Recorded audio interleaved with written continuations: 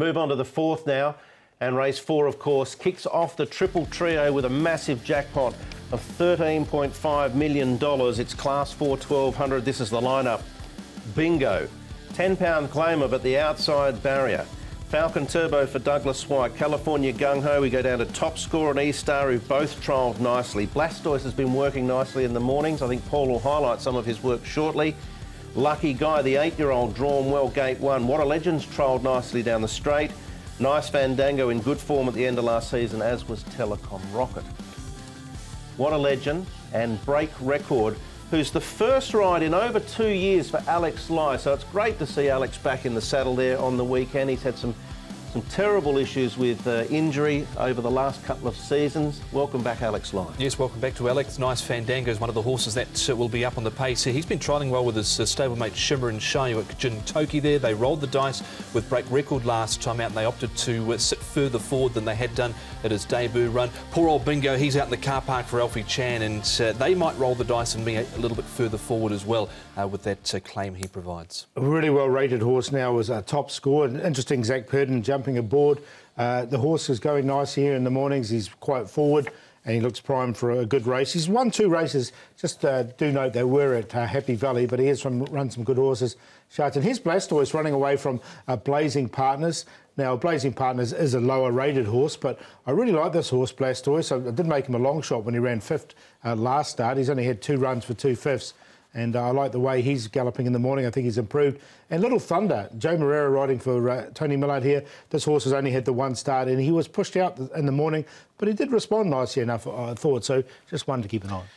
All right, I think there's a few to choose from in the first leg of the TT, as you would expect. We're going to start with Douglas White's runner in Falcon Turbo. Left the yard of David Hall in the off-season, but at the end of last season, a 9th, 4th behind Circuit 3 closing in. I like the way he closed in, very quiet in the early stages of this trial, but finished nicely. Cheap pieces will come off him as well. So a little gear change with this. His work has been good as well. There's a number I could have highlighted here, and I do like the way he hit the line, as you mentioned there, Brett. Douglas White does train him. Vincent Ho riding this time, barrier number 5, and he's coming back to 1,200 metres. But he looks good. I think he's a definite chance. Of the trials we've had so far, that was a fairly quality one too, with Mega Heart winning, Tom. Certainly was. I really like that trial from Falcon Turbo. Looking at Top Score here, he had a recent trial. Zach Purton rode him in this trial as well. You can see him down on the fence there for Francis Loy. Thought this horse had a pretty good season last season. There was a couple of times where he should have been a little bit closer to them. He ended up having 2 wins and a few minor placings. I think he's got a big chance in this race because he was mixing between Class 3 and Class 4. They wheelbarrowed him a few times as well. There was lots of money going on him too in a couple of those runs at Happy Valley.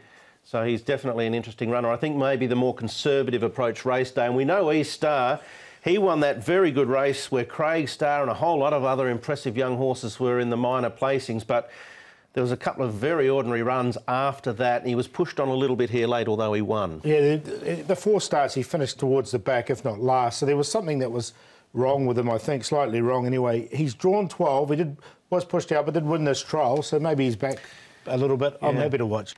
Yeah, he's had a heart irregularity and some lameness issues after that win, which is probably why his form had gone off. Let's now go to Blake Shin, who caught up with Edward Sadler earlier on in the week. He's talking about the 8-year-old Lucky Guy. Blake, Lucky Guy, you rode in a trial last week. Was it the plan to give him a quiet trial that night? Yes, it was. Dennis just wanted him to have a quiet trial out the back, and in the lead up to this weekend, and I was particularly happy with how he felt. He felt terrific, and yeah, I'm pretty happy to be riding him this weekend. And for you as well, there's been a lot of talk about you coming here to Hong Kong to ride over the last few months. It's been, in general, a long time in the making. You've got plenty of rides on Sunday. Are you looking forward to now just getting out there and riding? Yes, I am. It's been a long time coming. Yeah, I have to sort of pinch myself that we're now here. It's been a lot of hard work to get here over a number of years, probably 7 or 8 years, and I'm just here, working my backside off to try and do the best we can. I feel I'm in probably the best form I've ever been in my whole career. I'm at an age now where I'm, ready for this challenge. Hong Kong's a really, tough place. Not only the riding, but the mental side. But I'm ready for the challenge, and hopefully I'm up for it. Do you feel you've got a good book of rides to start things off on Sunday? I do, yeah. Look, it's not easy for any jockey we've seen coming here at their first stint. So to have 8 rides, I think it's I'm pretty proud of that in itself. I think we've got 4 or 5 live chances. I think Lucky Guy's one of them. Pearl Champion, Epty Wins, and Seasons Bloom. Might be a bit short for him, but his trial was nice and his work is really good. So I'm optimistic that all those horses are chances, and even to have a ride for the champion trainer John Zires, I'm really excited about that. So I'm making nice connections at this early stage, and hopefully that can lead into something really big in the future. Fantastic to see Blake Shin here in Hong Kong, and we wish him all the best. And he gave Lucky Guy a decent rap there, suggesting he should be one to consider for the TT, particularly, I would have thought. Yeah, definitely. I haven't got him in. I've got Blastoise. I'm going to stick with him. He was 250 to 1 on debut, 40 to 1 last time. He's 20 odd at the moment. It's a big bet. It's just gone on Lucky Guy. So it's $1.40 favourite, Lucky Guy. Just after that interview, it's a bit skew with that market now.